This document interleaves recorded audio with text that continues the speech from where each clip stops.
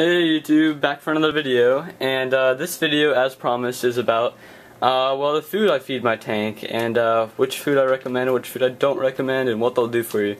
Alright, let's get started. First off, I guess I'll start out with the simplest food, and that would be flakes, and probably the most common. This is Tetracolor flakes. I have showed this in a couple of my videos, I think, and this is just great. This is probably, out of all the flakes I've tried, this is probably brings out the most color in the fish, and they just seem to really like this stuff. They just go crazy for it. And at the end of the video I might show, I might include some clips of me feeding different foods, so hopefully. Alright, so yeah, that's Tetracolor marine flakes, and it's just great. It has the nice powder blue tang on it, and red top, so if you ever see the red top powder blue tang, this is probably what it is. So definitely get this. It does bring out color. I would definitely recommend flakes over granules like pellets. This is the Hickory Marine S pellets with the damsel, the clown, and the 6-line wrasse on it.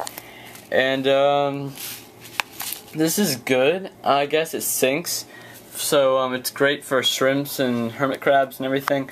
But for fish, they don't really seem to like it that much. They don't really go for it. They don't really understand that it's food. And all in all, I just think flakes are much better than pellets. So yeah, now algae wafers. This is the algae wafers with the hippo tang and the plecos on it. And these are from the brand, Hickory algae wafers. And you can pick this up anywhere. I picked this up from PetSmart.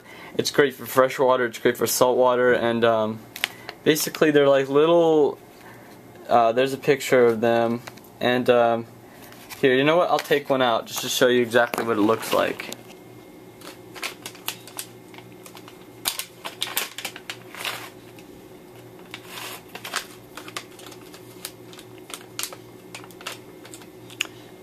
Alright, this is basically what they look like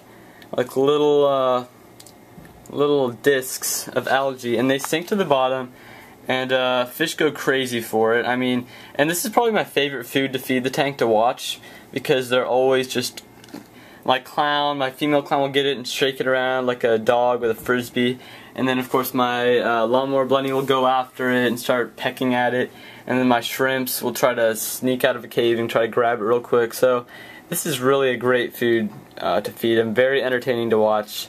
So yeah, and this is great for hermit crabs, snails.